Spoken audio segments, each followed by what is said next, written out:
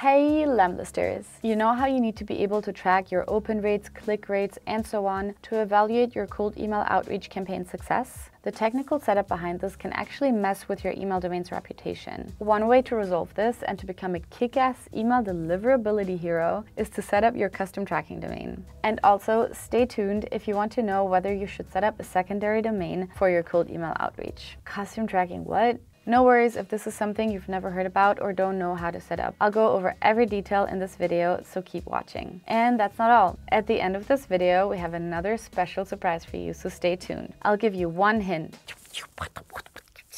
Koala, koala. Losing all respect for myself. In order for you to be able to analyze your campaign performance, email automation tools are going to set up tracking pixels and change link URLs in their systems. It lets you understand open rates, click rates, etc. If you don't set up a custom tracking domain, however, the risk for your domain reputation to go south are pretty high. I can't let you take that risk. Why? Because the link URLs won't match your sender domain and the default tracking domains are shared amongst many users. Alright, let's imagine this. Vuk and I share the same default tracking domain. Of course, Vuk is going to be up to no good because, well, it's Vuk. And me, I'm nice and playing by the rules and I just want to create meaningful relationships with my clients. Now, Vuk, the terrible spammer gangster, gets blacklisted for his unforgivable crimes and he tears me down with him because of the shared tracking domain. What? But that's not fair. It's not my fault. If I had added my own custom tracking domain, I would have been able to control my deliverability and domain reputation, and I wouldn't have ended up on the blacklist. So make sure that you use an email automation tool that lets you control this to avoid that your email deliverability goes to shit. Excuse my French. Sacre Hubert, you are so French. Our tip, set up a secondary domain in order to protect your main domain, because in case it gets blacklisted, so many other aspects will be impacted. For example, SEO, transactional emails, etc. So it's really worth it. It does need some more work on the technical side for setting it up in the DNS, so you might need some help from a developer. It also has additional costs, for example, to buy the domain name, the new email addresses, etc. In order to decide whether you really need a secondary domain, you can evaluate the need for your main domain's protection, meaning that you can define the likelihood of getting blacklisted and how impactful that would be for your business. For Lamlist, we had to learn the hard way. Our reputation really suffered when we scaled our sales team in a super short amount of time.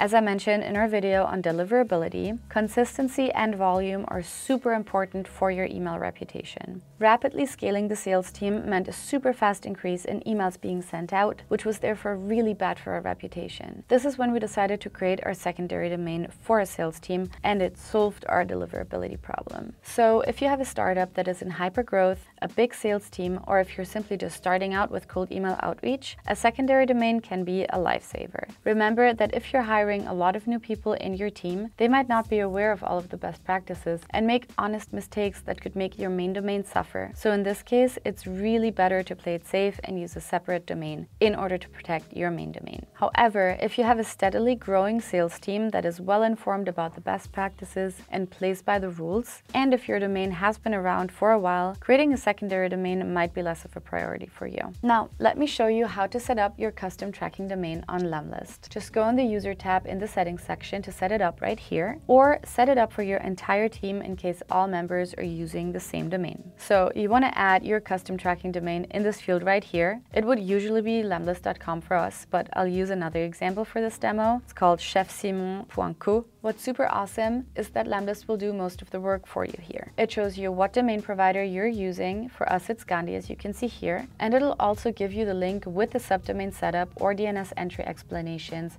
for your specific domain provider. It'll also give you all of the details you'll need to paste on the domain provider website to set everything up correctly. Since we use Gandhi, I'll show you how it works with this example. But as I said, you have the instructions in the link provided on Lamlist for other domain providers, and the process is exactly the same. Once you go on the site, you want to click on the domain that you want to add a subdomain for and click on the DNS section. Then click on Add Record.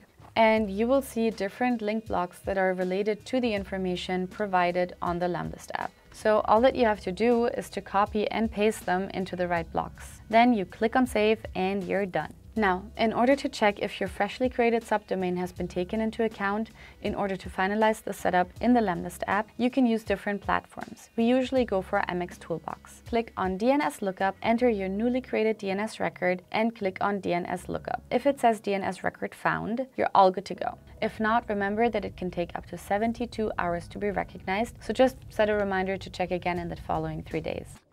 You'll just have to wait. You can go back on the Lamlist app and click on Set up my tracking domain, and it's done. I hope you liked this video.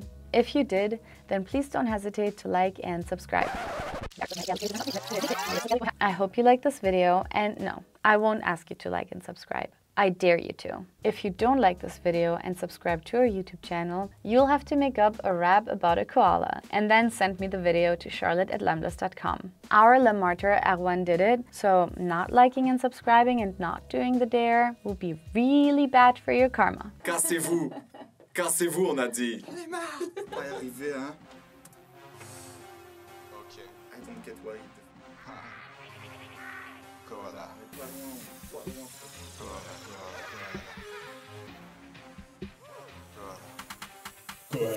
I was born as a marsupial, don't mistake me for a stupid bear. And fuck you know, it is in denial, it's stereotype and I say it's unfair. I don't do hugs and I don't do kisses, I don't do drugs and I don't chase misses. I'm just a chill on my eucalyptus, nah thank you, I don't drink, I don't get why the fuss. I don't need all that shit to get high, bruh. You should try my regime to look good in your bra. It's healthy and tasty, try this leaf and voila. If you hold on to me, you'll soon be koala. You'll soon be koala. You'll soon be koala. Koala, koala.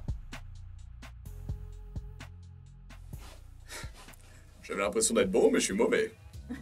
Wow, what a star! If you have any questions or comments, don't hesitate to let us know. Simply write a comment underneath this video or find us on LinkedIn. We'd be happy to hear from you. In the meantime, stay amazing, and I'll see you in the next video.